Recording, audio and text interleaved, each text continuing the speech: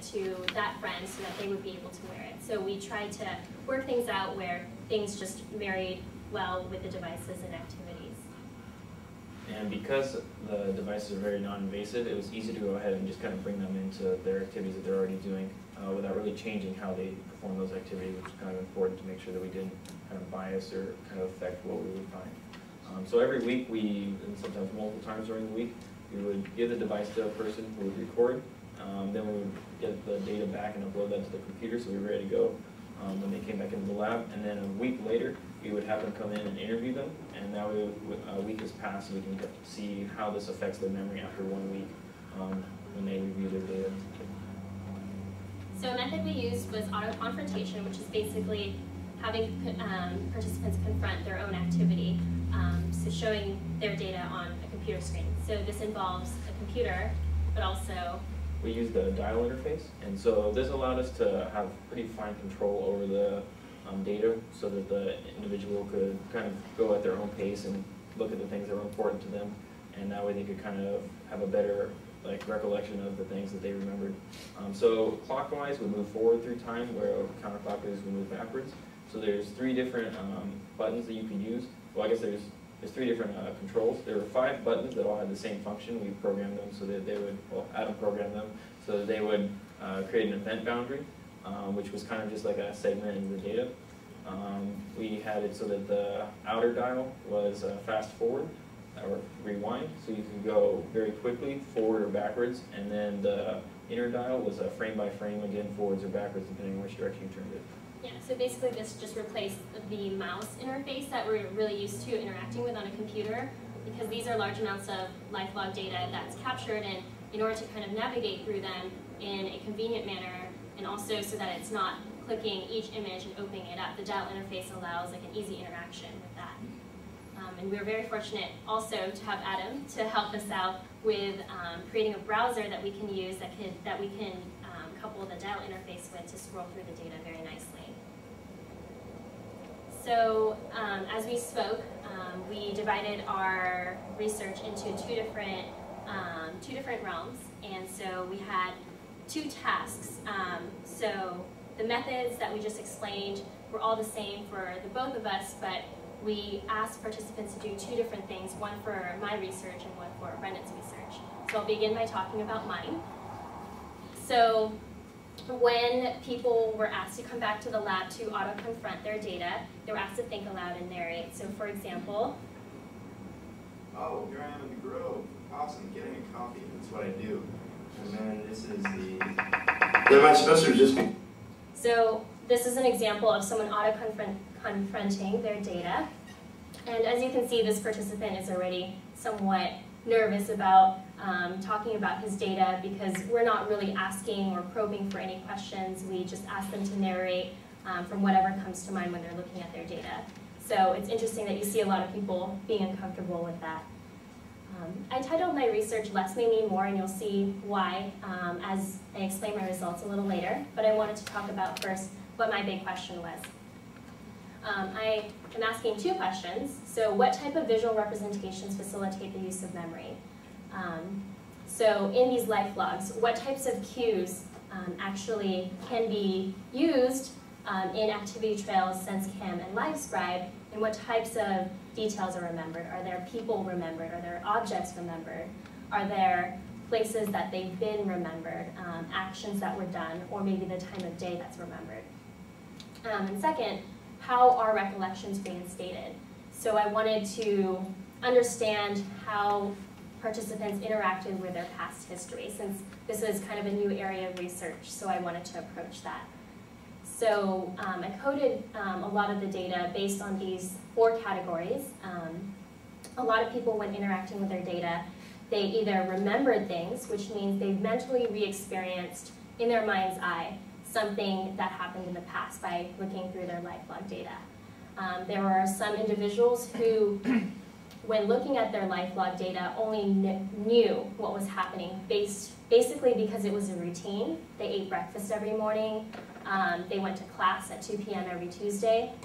So it's kind of a more superficial recollection. A lot of people also guessed.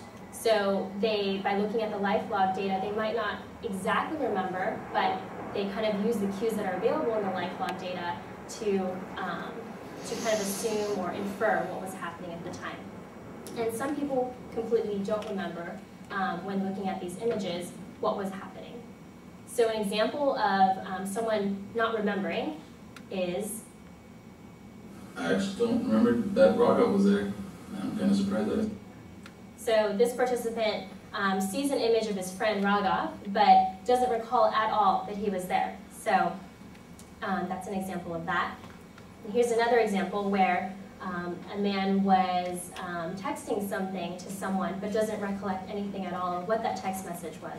Who texts? Who was I text? I don't know. Okay. So it's interesting because from the studies that were done with Emma Berry on the neurodegenerative patients, excuse me, you would think that by looking through the lifelog data that people would be able to recollect some things based on the visual cues that are available in the lifelog data, but that wasn't the case as expressed by this. Some examples of people knowing by looking through their lifelog data. So I started my RA application, and behind me, or behind this window, there's the RA application, the return application, and then behind that window is the my application that I filled out for all of the RA positions, like at Mirror and transfer housing. So this participant is clearly just recollecting what his activity was by explaining what was on screen. So this is a case of knowing, not necessarily remembering what he was doing, but just knowing based on what he had to do. But this is more interesting, where there's a participant who actually experienced remembering, so actually mentally re-experiencing the moment. This was probably when my friend Neil came over, and when he came over, I obviously couldn't work too much, so yeah, it was just kind of here for a while. And he was just kind of like chilling on my bed, and we were talking about stuff, and I couldn't work on it. What were we talking about? I think we were talking about the RA application, actually, and how I had to refill an application out for Warren because I'm actually considered a returner, so we were complaining about that. Or I was complaining to him about that. And we talked about, his love life and what's going on there. Yeah, just, ooh. I actually think I did that just to wake up my screen. I think my screen was black. And then I'm still talking to him again. So this participant, it's very interesting because this is what he's looking at. He's looking at the configuration of his screen, and he recollects a conversation he had with his friend Neil. So that is a case in point of where a participant's re-experiencing something that happened in the past. And it's interesting to know that that was the cue that reinstated that context. So what was important for my research, because it was kind of a behavioral study where I'm looking at these qualitative things, was to characterize consistently and accurately the things that were recalled based on knowing, remembering, guessing, or not knowing, and also categorizing things based on the details that were remembered. So what I expected before doing this study was that people would be remembering different types of details based on activity trail, SenseChem, and LiveScribe. So I assumed that because you're doing things on screen with activity trails, you remember a lot of things about the time of day, because we tend to associate things that we do on the computer based on whether we're in class, whether we're at work, things of that sort. However, it wasn't the case that there were specific cues that were biased toward each of the different lifelog data. It was actually the case that all these different lifelog data help us reinstate a lot of details that involve all the ones I listed previously. So people, time of day, actions, places, things like that. But what's interesting to know is that 70% of activity trails and LiveScribe participants remembered more so than guessing and knowing and not knowing. This was basically calculated by averaging out all the different recollections that each participant had and averaging all of those individuals.